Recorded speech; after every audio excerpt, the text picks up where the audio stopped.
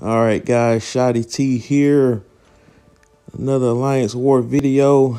This is number 6 of the season 22. So far, we're 3-2 on the season. We're alternating win, loss, win, loss, win. Tier 5, Tier 4, Tier 5, Tier 4, Tier 5. We're back in Tier 4. Can we get a winning streak? Can we get 2 wins in a row? So, as usual, we're going to be facing Stubborn and basically just highlighting the opponents I plan on facing there, and also my attack team. We're just going to take out one. So there's been a pretty reliable attack team recently where I've used Claire and Venom 3 straight wars, but this time we're going to sub out for Havoc because there's going to be a couple of fights I will need Havoc for. So we're going to start off in Path 5 here, and we're going to, it's like a repeat of last war where the first fight is against Mordo, and I'm going to use Black Widow once again. Now, some of the fights here not going to be as clean as the last war, but like you can see, I got intercepted there. But as I mentioned in previous videos about Claire, if you make a mistake, the SP2, you can heal it back. So, not a big deal. And with Mordo, the key is just try to bait that heavy because it's delayed. Like, the opponent will probably have a better chance of putting Mordo on the unstoppable heavy node, at least to add a little bit more difficulty to it. I mean, there's still a way to work around it, but that'll probably make them just a little bit more challenging, where you already can't punish the parry unless you throw a special or if you have True Strike. And so, but really the general idea against Mordo is to put him in the corner and essentially I do a heavy attack whenever his power is charging, because pretty much 95% of the time he's going to be passive, so you can freely use your heavy attack. But this is going to be one of the main fights that I brought Havoc for, because I was debating this back and forth who I was going to bring for this Nick Fury. Before I brought my attack team, I was thinking maybe I could get away with using Claire or Venom. But Claire, she's not stubborn. And this particular node, the part that makes it difficult is the unblockable, the heavy attack that you can't interrupt. So, and that makes Nick's second life a little bit more difficult, especially if you're not a stubborn attacker. So Venom, I probably could have used Venom for this. And really, I put a mutant attack boost, a power boost, but you're gonna see I really didn't need it, or if I would have used it, I should have used it sooner. I should have used it in the first life and then just methodically get it done in the second life. So it would have shortened the fight if I used the boost properly, but it turns out I didn't really need the boost, and it does take quite a bit of time to get the first life down. So what I'm doing here is slowly but surely letting the plasma feedback damage build up. Now, I actually helped it by getting hit, because every time you bleed Havoc, it puts a plasma debuff on the opponent. So that's the reason why he lost a good chunk of health just by bleeding me. But it didn't really take a lot of my health. I mean, he has pretty good resistance, Havoc does. So that's going to be like I guess the most tense moment of the fight. So I'm trying to make sure I have that Fury passive, so that way when I do launch my special, it's going to really hurt him. So I want to get rid of Stubborn here.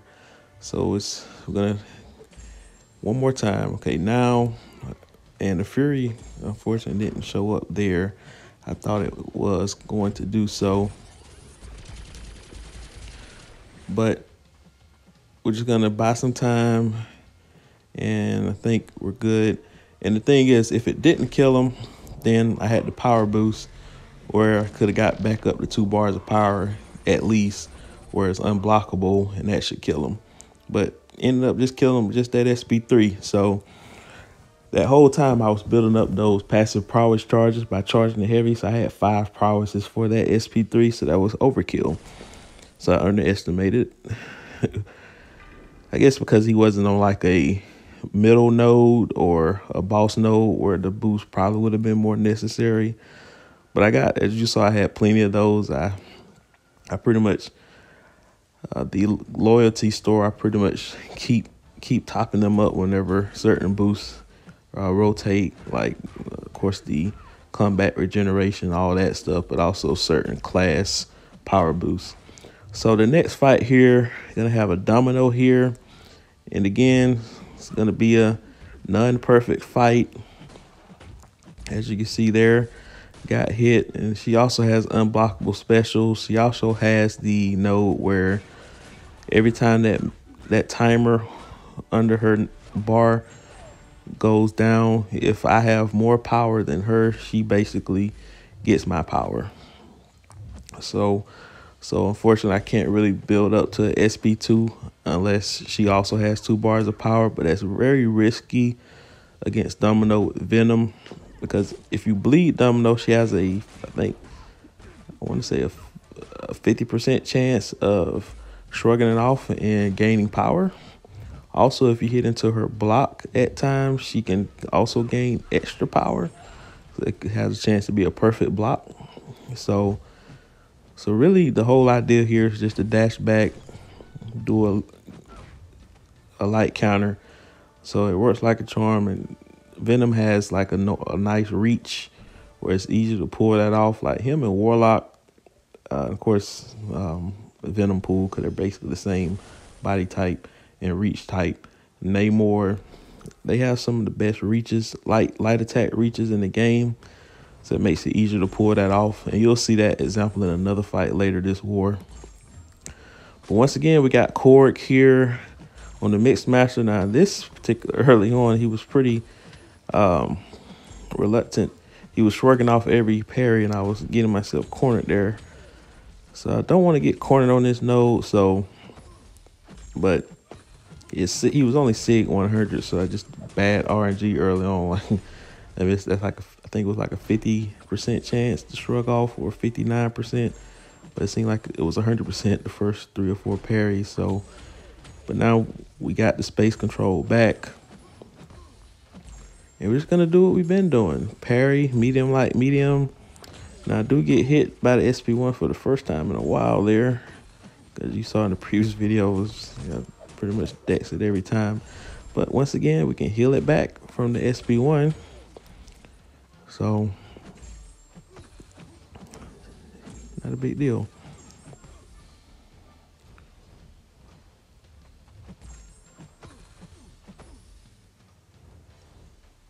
And I dash back every time I do my combo, because I want to give myself some space for him to do whatever he needs to do so he can charge at me.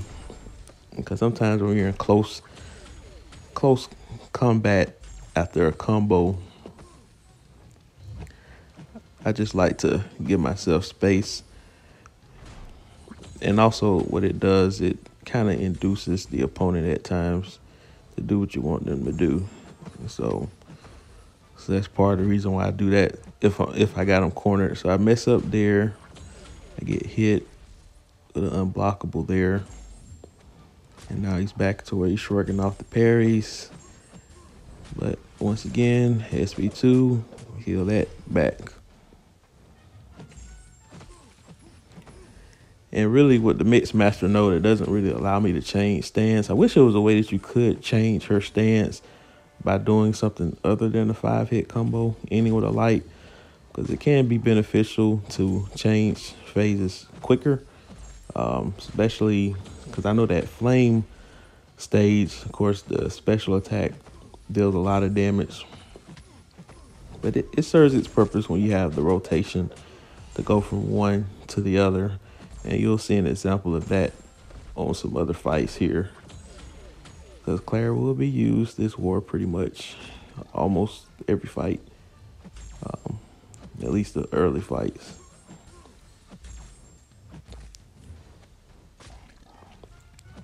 So we're almost done here. And again, this is a very methodical fight. I get hit again. So now that one hurt a little bit because it had some prowess charges built to it. So now we got to be a little careful here because the prowess is starting to build up more. And the reason why I kind of wasted the SP1 because I was just trying to get an extra hit off a combo to get the prowess under control.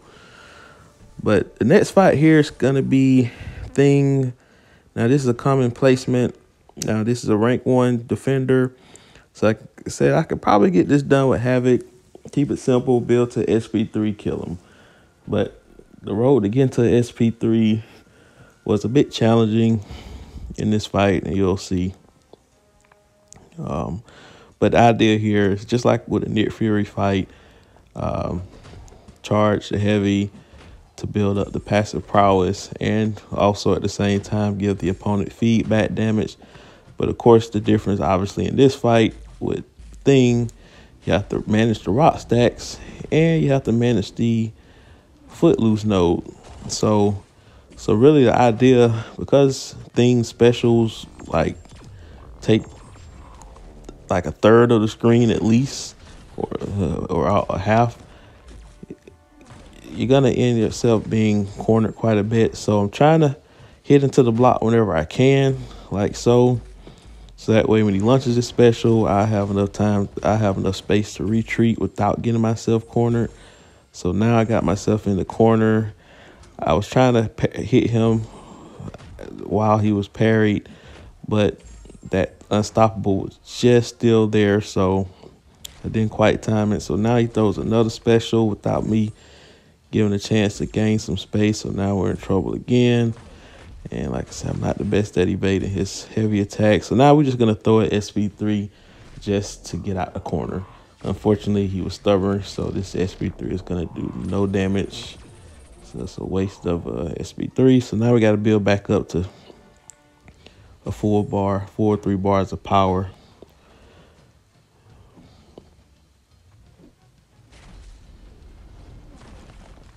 So this fight's a little dicey, to be honest. It's really a little dicey. At the same time, I always got to keep an eye on the rock stacks and making sure that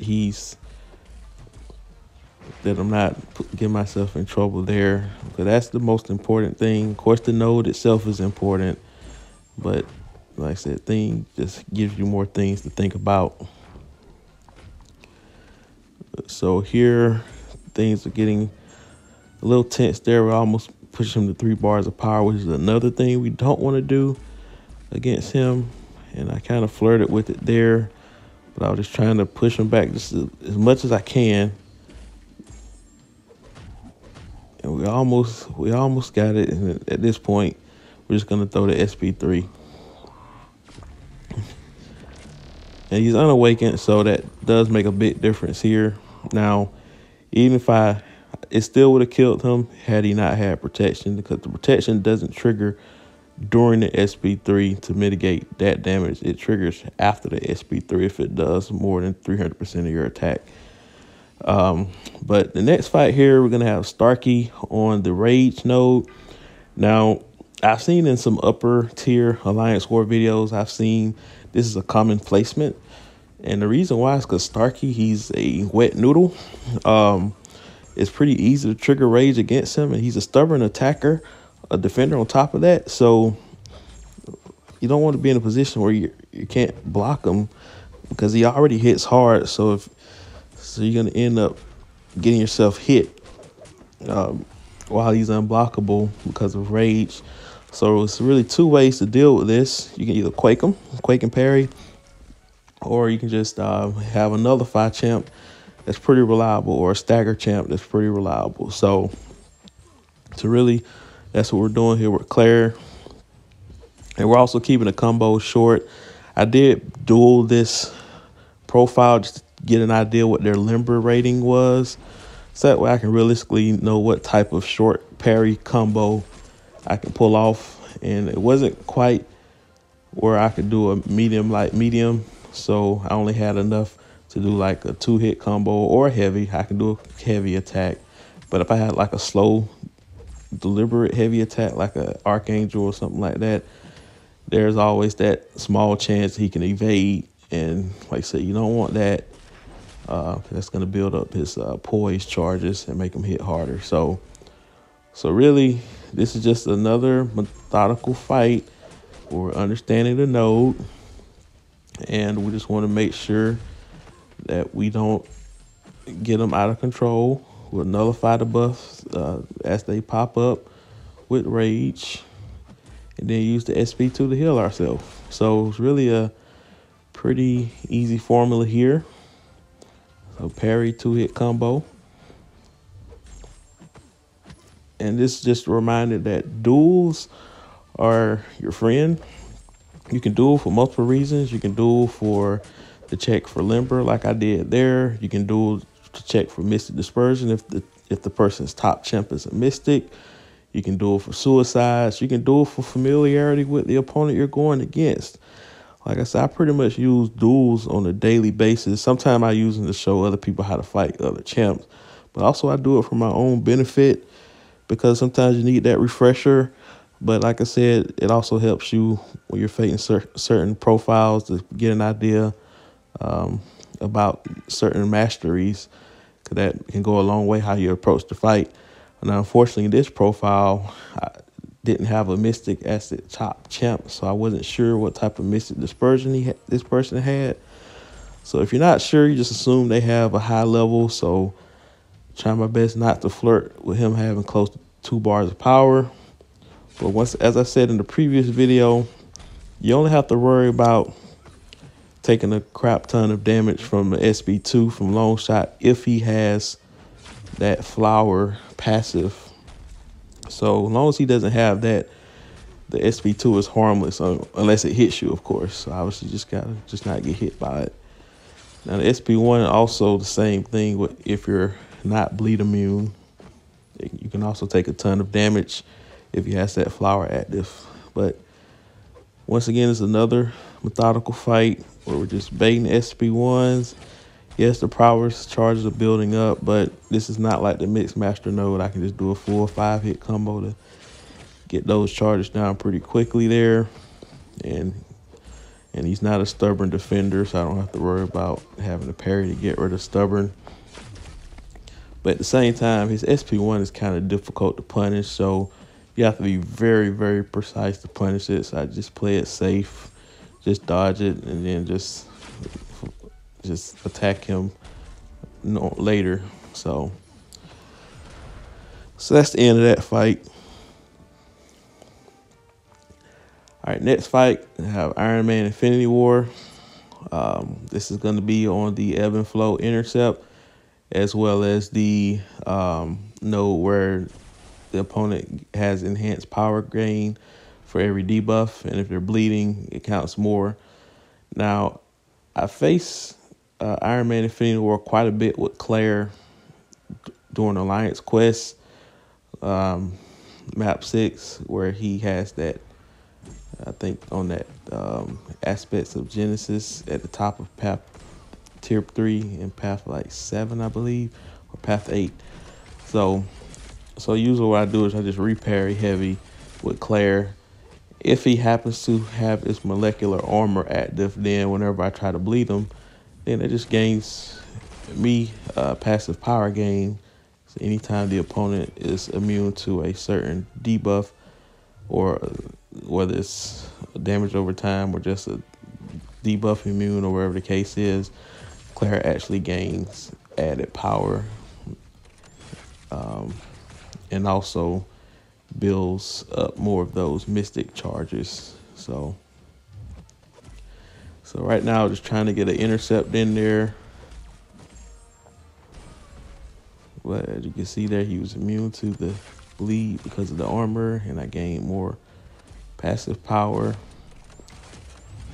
So at this point, I'm just trying to see if I can get a quick intercept in there. We're going to do another SB2 there. And as you can see, I'm using the Power Steel SB2 this time. That way I can kind of control the power throughout the course of the fight, because I do have a certain game plan of what I want to do. But as you can see, I only taken out 20% of his health, and we're a minute and a half into the fight. So I go ahead and get into my incinerate phase, and I'm trying to do an intercept so I can have like a fury active, so that way when I do the incinerate phase, it's going to do more damage, as you can see there. So I got the intercept just in time. So just like that, we got him over halfway down. Still got 3 minutes left. So the embarrassing thing you want to have happen in a war is the timeout on a 5-minute timer. So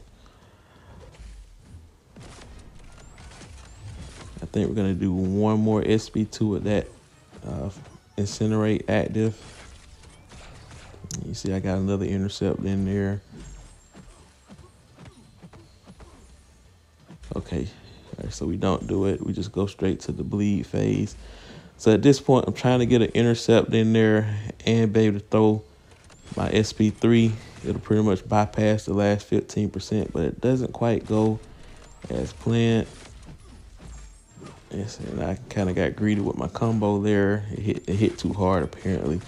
I guess the assassin's range, I guess that's what threw it off, because I was anticipating I could get a full combo with the enhanced protection with the one where it wasn't going to get him below 15%. So I'm still trying to get an intercept at this point, because I'm not 100% sure if the SP3 would kill him. And then I mess up there trying to get an intercept in there. Now he has his armor up, so I can't intercept because I'll get auto blocked. So at this point, I said, okay, I'm just, on one hand, I'm just stalling, making the video longer. But yeah, I could have just did SP3 sooner. But again, some of the fights wasn't as clean as before, but the important thing is that we're not boosting. So this two straight, I mean, the power boost for the mutant was the boost I used, but it wasn't necessary. I do use a couple of potions to top off a couple of my champs going into the fight. But as far as like 10%, 20%, 30% boosts, they're not going to be used this war either. By the time we got to this stage, we had like a 30 attack, a 30 defender kill edge, and wasn't many more opponents left. So we pretty much got this in the bag at this point. So we don't have to worry about using boosts for bosses and stuff. So all of these mini boss fights are going to be unboosted. So against Dr. Voodoo, I made the rookie mistake about the node itself, where if a person has a regeneration buff on them, they're unblockable. And Dr. Voodoo, he has that regeneration buff at the very beginning of the fight. Luckily, his full combo was not unblockable, because once he hit me with that buff, anytime you hit Claire and you have a buff on you, she's gonna nullify it. So that's the reason why, if she has at least one of those mystic charges active. So I want to use that caveat.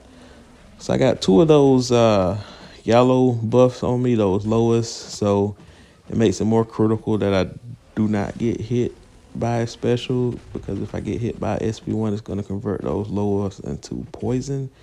And if it's an SP2, I mean, it's not going to hurt me. It'll just passively drain power over time, or give him a power drain buff, depending on if it's an even or odd combo.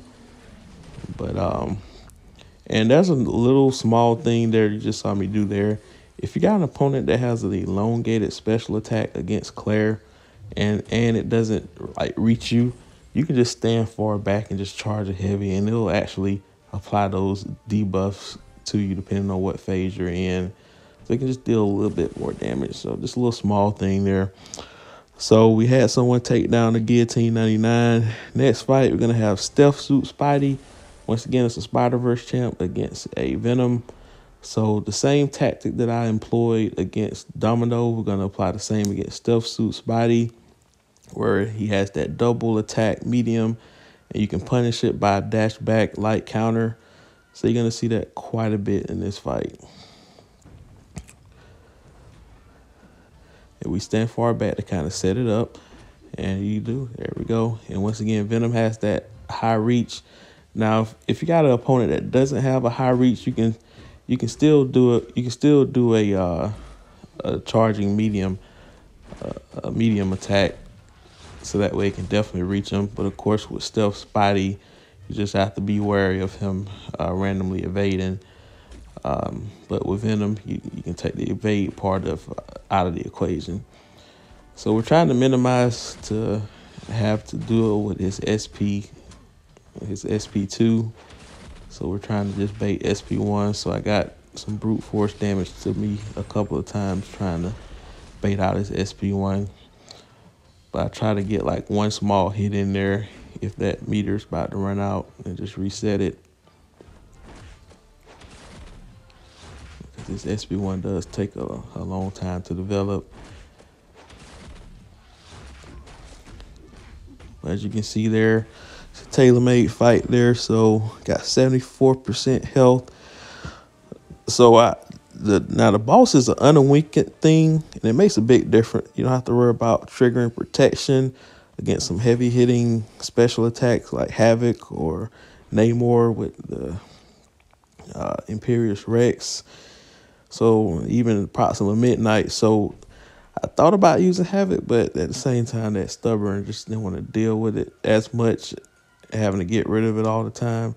So I decided to use Venom. Now, it's going to be a tricky fight here because Venom, he doesn't have like a programmed bleed attack. It's totally random. So you really have to, because it can throw you off when you're trying to manage the rock stats. You're thinking you're pushing the opponent to 15 stacks, but if anytime you bleed or cause a hit that normally would bleed thing, of course he's bleed immune, but if that happens, what it does, it reduces his rock stacks by 3. And I think there's like you can only do that once. There's like a cooldown where you can't do it like twice in 2 consecutive hits. I can't, like a second, like between a second. So if you do like a combo, that's more than, I forgot how much time, but it's in his profile. If you look it up, he'll lose 3 rock stats, but you can't do it in like consecutive hits in a combo. It's like a little bit of downtime. But the idea here is to, of course, manage the rock stats. Now, if I get them close to like 12 or 13, what I do, I try to hit into the block.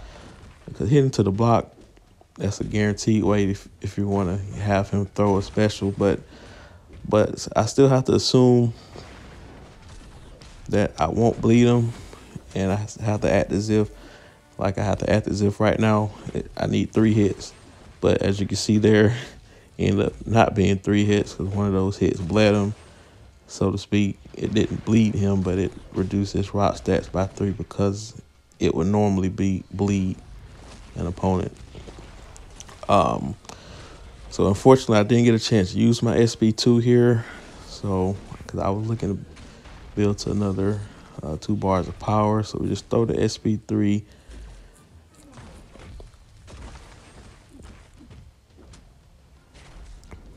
All right, and we go back in there. Got a nice little intercept there. So now we're hoping 4 hits will get it to 15. As you can see, it triggered the bleed again and triggered it again. So just kind of throwing it off just a little bit. And again, but this time we're going to hit into the block and guaranteed 15. And now we're going to launch another SP2. As you can see, just take a ton of damage. Now that SP2 would have triggered stubborn. Not stubborn. It would have triggered protection if he was awakened. So that would have made the fight a little longer. And a lot of my basic attack hits with all those furies probably would have kept triggering protection. So, but again, he's unawakened. So that's the reason why we already had the War 1, but I just wanted to see if it was possible to one-shot thing with Venom. And in this case, it's looking good. Now time is starting to become a slight issue. We got less than 2 minutes left. We still got a third of his bar left. So So it's important that we get to SP2 this time and not go to SP3.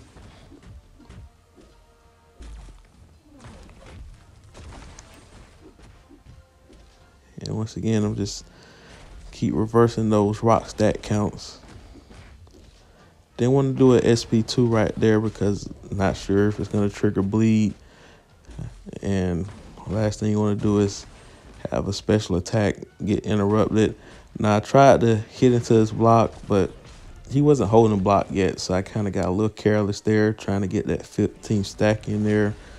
So unfortunately, that pushed me to 3 bars again, which I didn't want to do this time because all of this animation actually counts against the clock. So it's like a 5 to 10 second SP3. So now we got less than a minute left. So now we're a little worried that we may time out. But good news is right now we're in Assassin's range. Now we have True Strike active. So it pretty much ignores all that physical resistance that thing has now, those 10 physical resistance and armor. So we're cutting it close though, man. We're cutting it real close. We're cutting it real close here. And again, I'm thinking at this point we're just gonna hit into the block probably. And there you go, wasted heavy. Hit into the block. And I was gonna literally hit into the block and throw an SP2. That would have definitely killed him. But we got the one shot. Once again, no deaths this war, no boosts, and we had a bit cushion. So we won the war. Sorry, we're going streaking through the quad and into the gymnasium. All right, guys, but hope you guys enjoyed the video. Please like, share, and subscribe. And again, we're looking to reach 1,000 subscribers and for starters.